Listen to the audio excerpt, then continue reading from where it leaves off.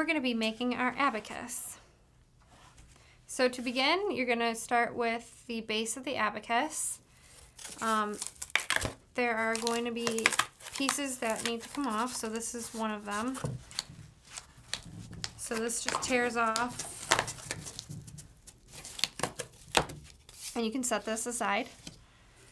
Then you're going to want to flip this over, and you're going to be able to see the score lines here. So we're going to fold along all the score lines first. This is just going to make folding the actual project a lot easier once we start getting into the folds. And as you can see on these pieces, there are double score lines, so you're going to want to make sure that you get those. And to get them really folded properly, it's nice to just press it down on the table and pinch it down. That way you'll end up with a nice edge.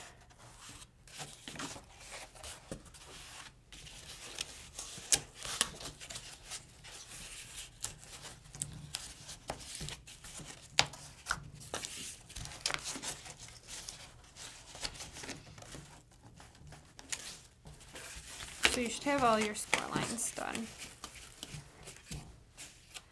The next step, I already went ahead and did this, but you can string on 49 beads onto your strand of cord. The best thing to do is to tie a double knot at the end of the cord and then string your beads on. And then just to make sure that they don't all fall off on you, I just tie a loose knot at the end, the other end of the cord. And you can just set this aside for now. But there should be 49 beads on that strand. Then what you're going to do is you're going to fold the pieces together. So start by folding one of the sides. You're going to start the tab. You're going to push that up. You can start with this side too and fold that up. This is going to fold up. I'll bring this around so you can see.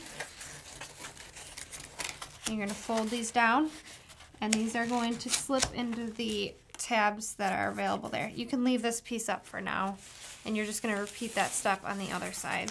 So fold in, and then fold the sides up, and push that in place. So it'll look like this. Then what you're going to want to do is you're going to want to take your separator piece. Now there's score lines on the side of this, so you're going to want to score that tab and fold that down there too. So it should look like this. This becomes the separator inside your abacus. Now you can slide this in either way. You can slide it in, there's two parts here. You can slide it in here, or you can slide it in this way. It really doesn't matter all that much, but it just makes it easier to slide in one way or the other. So I'm actually going to slide it out this way. And then you're going to just fold these two tabs down, and that helps lock it into place. The next step, we're going to start creating the beads with the cord. So you're going to take your cord, and you should have 2 beads up at the top and 5 beads down at the bottom. So you're going to slide your double knotted end of cord into the first slit that is in the abacus. And you can just work it down into the abacus. So all I did was take the cord with the double-ended knot, and I slid this down into the first slot.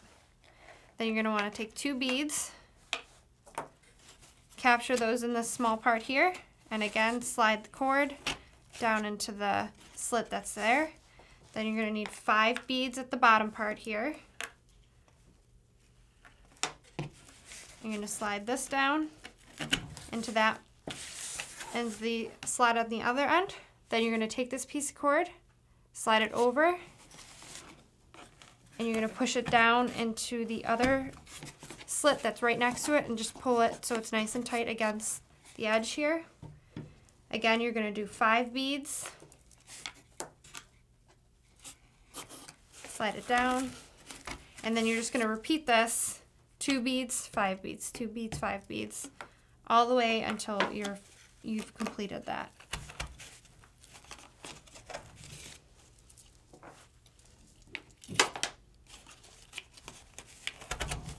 This is just basically a simple weaving process.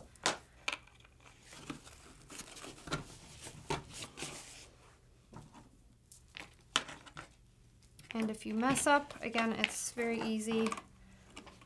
You can always just pull these out and start over. That knot at the end of the cord is important though, because if you do this, you're gonna lose all your beads and you'll have to restring.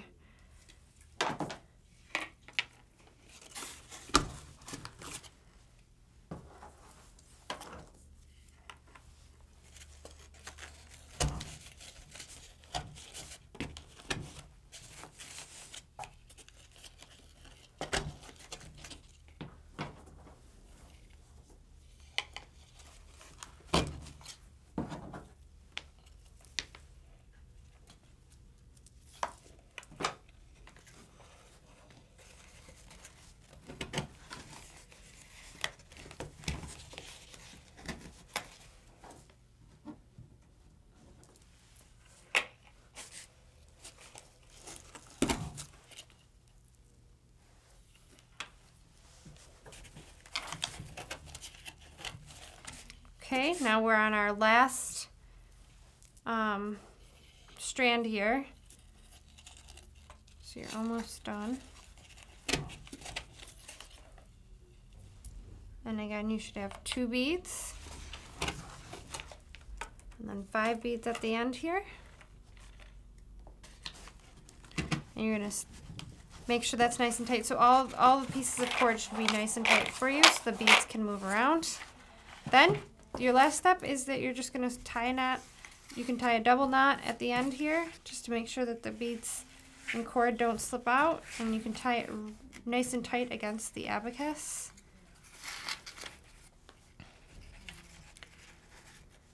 And then you're just going to cut off any excess remaining cord. And there's your completed abacus.